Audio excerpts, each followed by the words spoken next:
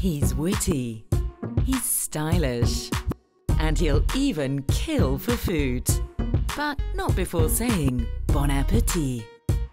He takes you to places beyond your wildest dreams. He swims with dolphins, walks with lions, and even shakes a leg or two. He's Gaurav, your ultimate weekend guru. Only on Weekend Out Season 6. Hello and welcome to the Diwali special episode of Weekend Out. My name is Gaurav.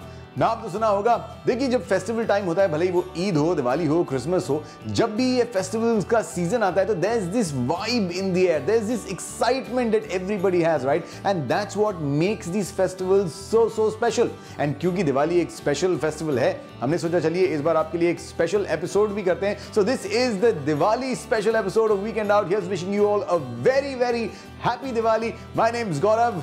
नाम तो सुना होगा. अब देखिए, दिवाली का मतलब होता है दावत, और ये एक ऐसी दावत होती है जो सजावट के बिना कंप्लीट नहीं हो सकती.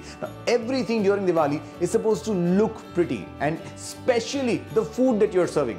एंड आपकी यही प्रॉब्लम सॉल्व करने के लिए we have got a food blogger Prachi who is going to give you some very interesting tips.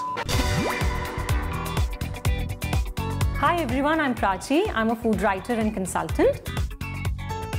I also write a food blog called Orange Kitchens, which is all about cooking for and with children.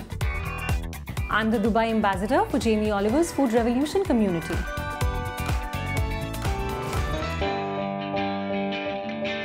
Today we have for you some very simple recipes that the children can put together in a matter of few minutes. And we'll start with something which is an Indian style of a canapé.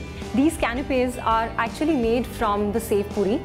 We'll take a large mixing bowl and we're going to take some pineapple, some kiwi,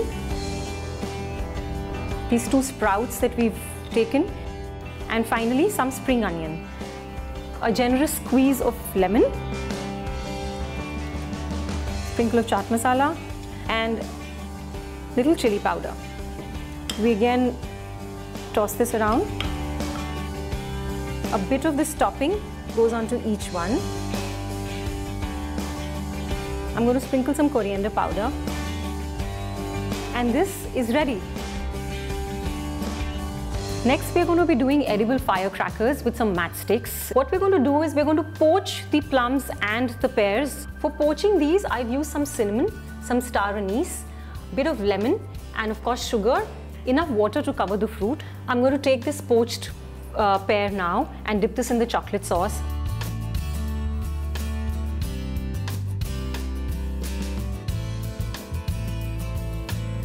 We're going to be making chakris next with apples.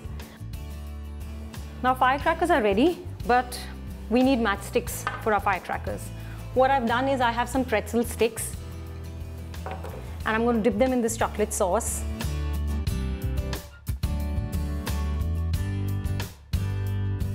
And that's it.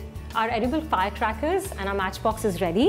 The Diwali table looks beautiful. I'm sure your children will enjoy putting this together with their own little hands and feel super proud of themselves. Wish you all a very happy and a very healthy Diwali.